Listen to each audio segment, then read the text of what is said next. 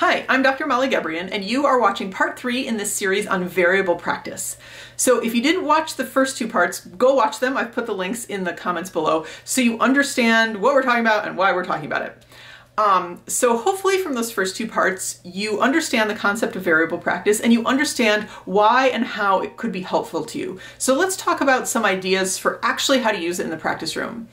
So the most important thing, besides the fact that you want to make sure that you're not introducing too much variability until you get to a high skill level, the most important thing is that this method of practicing is going to work the best when the variability targets what's hard about what you're doing.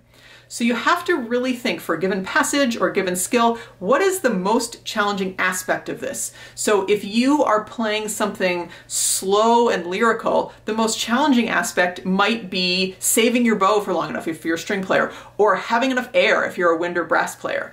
If you're playing something fast, the challenge is playing fast, right? Coordinating all your movements really precisely at a really quick tempo. So you need to think very carefully about what the hardest aspect of the passage of the skill is, and then tailor your variability to that.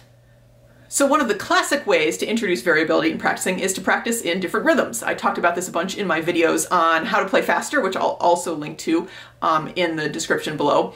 So the reason this works when you practice in dun, da dun, da dun, or da da da da, or all the other rhythms that I talk about in those videos, is you force yourself to make the precision of your fingers or your lips or your arms or whatever you're using to be much more specific and much more fine-tuned and precise by introducing these different rhythm permutations. So that's sort of an obvious way to introduce variability. Another way to introduce variability that's also very common is to practice at different speeds. I talk about this in the video series on playing faster too. So this can be used for slow music and fast music. But again, think about what's hard about it. So when you're playing slow music, often what's hard is just the mechanics of sustaining a note for a long time, but it could also be, sustaining the phrase and having the phrase really sustain over a long period of time and not feel all chopped up. So if you're practicing something slow, the variability you introduce might be to practice it even slower so that you really fine-tune your ability to sustain notes.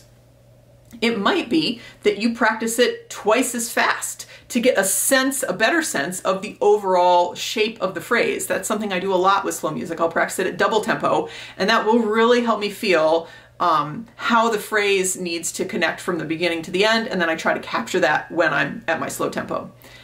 If you're practicing something fast, yes, you probably want to practice it at slower tempos to make it clean, but you also want to make sure you practice it faster than your goal tempo, right? If your goal tempo is the maximum tempo you can play, that's going to feel really scary. But if you practice faster than your goal tempo, then your goal tempo is going to feel good. Another common way of introducing variability into practice is to practice using different slurring patterns or articulations. So for us as string players, when we introduce different slurring patterns or different combinations of slurs and separates, it changes the coordination between the bow and the left hand. And that can help you fine-tune treble spots because it's more challenging, right? And then when you do it separate bows or with the marked bowing, it feels a lot easier. Same thing with changing articulations. If something is supposed to be very smoothly slurred and you do it staccato or marcato or some short stroke, that's going to change the coordination of your bow and your left hand, or if you're a wind or brass player, the articulation with your mouth and your fingers, and it will force you to fine-tune that coordination so that when you do it slurred as written, it will be more precise and it will be better. That's just one example of how you could change articulations, but if something about the articulation or the coordination between slurs and separates, for instance, is the challenging thing, changing those is going to give you more benefit than just doing it as written all the time. Another idea is to practice with different dynamics, either subtly different dynamics, so amplify the louds and make the softs like really soft, or the opposite dynamic of what you're doing. So change the dynamics, and that might give you new musical ideas, but it will also push the limits of what you're capable of, so then you have more flexibility with doing the dynamics you actually intend to do. Somewhat related to changing dynamics is changing the tone color. So if you're going to play something with a really bright sound, practice playing it with a really dark sound or a really covered sound. By changing the tone color, you have to use your body in a different way. You have to use your imagination in a different way. And that may reveal things to you about the way you're using your bow or your air or whatever that helps you refine the tone color as written, the way you intend to play it. For those of us that play with vibrato, changing your vibrato, varying your vibrato is a great way to practice. So if you want a passage to have really fast, wide vibrato, really passionate vibrato, practice it with even faster, even wider vibrato. Push the limits of what you're able to do with your vibrato. Or like I was talking about with dynamics, use the complete opposite vibrato. See what that sounds like. See if you can control the sound and you can control the phrasing that way. And again, it will give you more flexibility with what you want to do.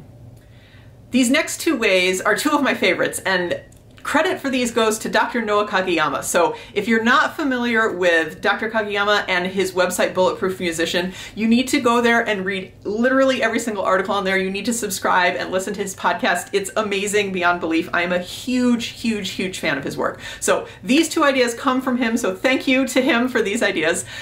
So the first is to play your passage or whatever in different emotions. I love this one. I think this one is so much fun, and I use it even when I'm solidifying something like mechanical, like a shift, like I'm just trying to solidify this shift.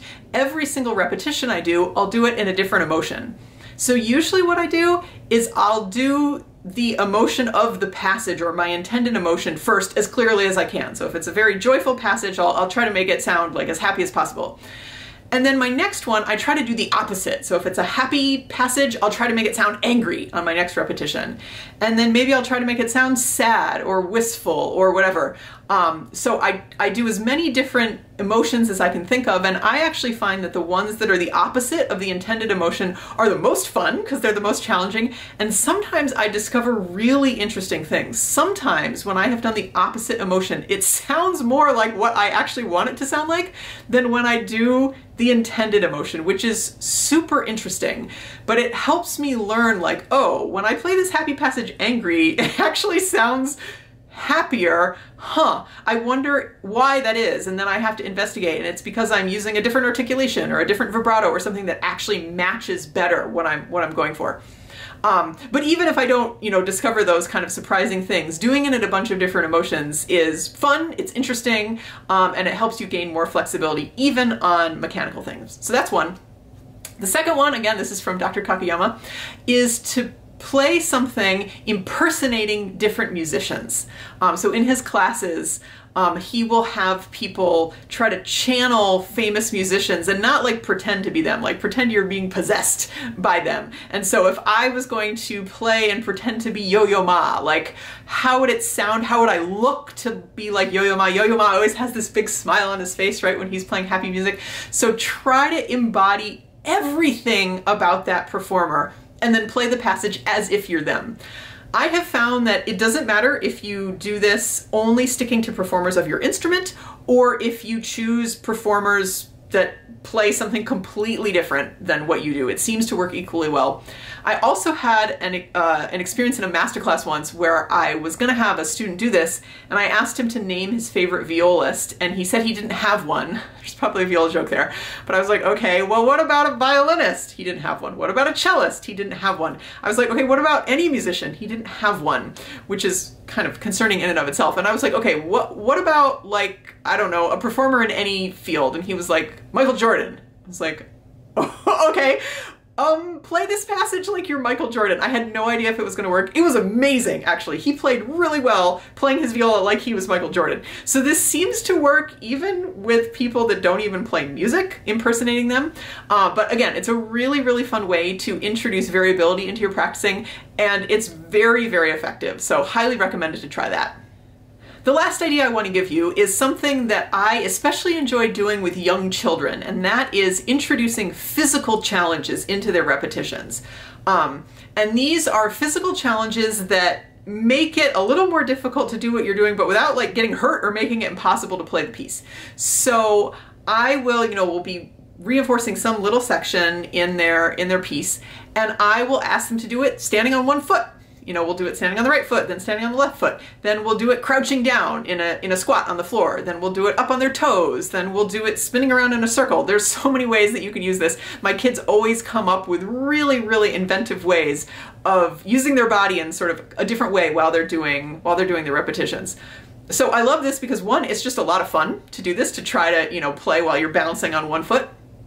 But also the addition of these physical challenges takes some of your attention away from playing your piece, because you're trying to balance and not fall over, or if you're walking in circles, you're trying not to crash into anything.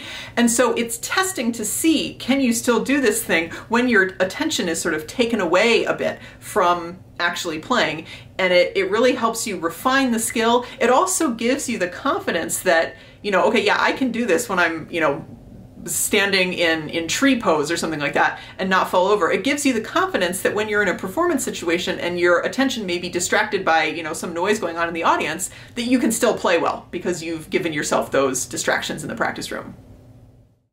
So these are just a few ideas for how you can introduce variability into your practice. I'm sure you guys can come up with way more ways, lots of creative ways. If you have a creative way of using this, or you've come up with something, please put it in the comments below so other people can see it, so I can see it and I can get more ways to use in my practicing. But again, it seems like, at least according to the research, when your skill level is low, you don't want to introduce that much variability because it's already really variable. You're just going to make it too hard for yourself.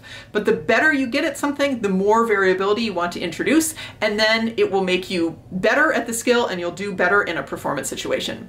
So have fun experimenting with this method of practicing, and as always, thanks for watching.